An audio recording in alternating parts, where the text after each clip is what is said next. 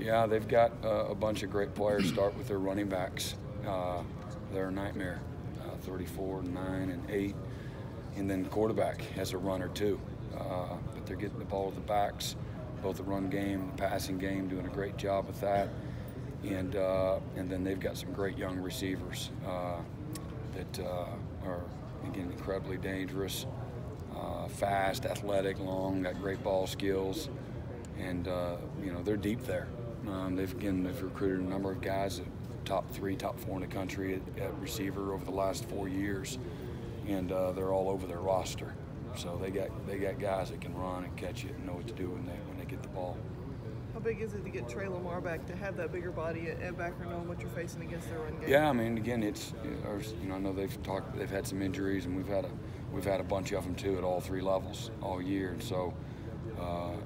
It's great to get him back, another experienced guy with a big body that can run, and it's tough to handle, at the point of attack. So it's good. You talked about not feeling like you have a lot of depth, especially along the defensive line. How big is bowl practice to develop that depth and get guys ready for not only? Yeah, it's critical. It's critical. You're right. And moving forward, it'll be it's huge.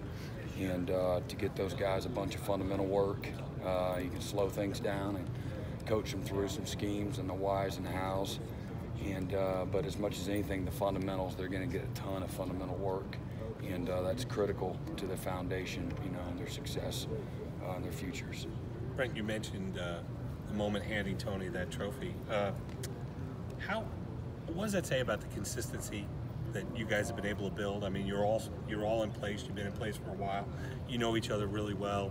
How much does that lead to moments like this where you guys are preparing to chase another national championship? Well, again, Coach Sweeney's done a great job, obviously, of setting the temperature of the program, the philosophy, the vision, and then he's done a tremendous job of selling that to the players and the staff, and surrounding himself with ambitious, like-minded people that are team-oriented, that believe in again, the vision and the philosophy, and that work hard at supporting it and implementing it and holding guys to that standard.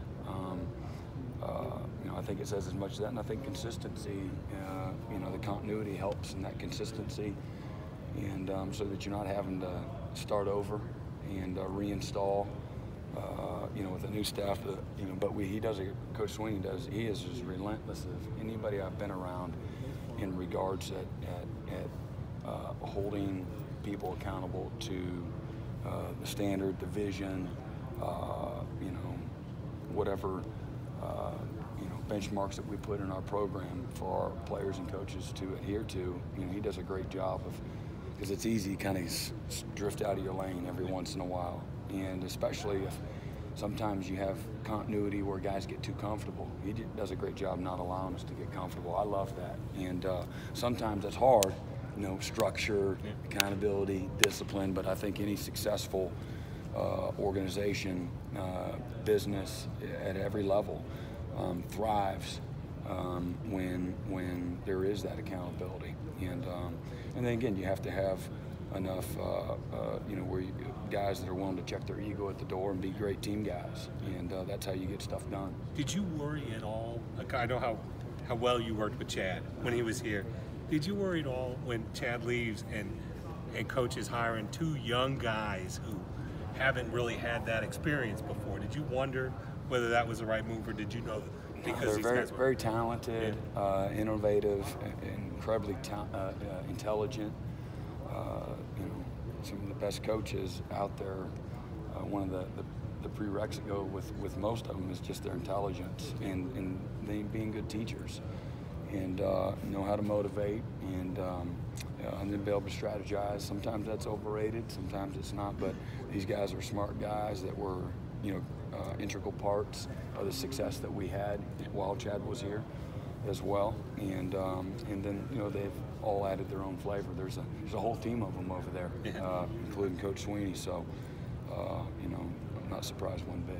Coach, sorry if you've been asked this, but your first thoughts when you saw Alabama, given the way the last 2 games have gone, was it kind of like, oh my God, again?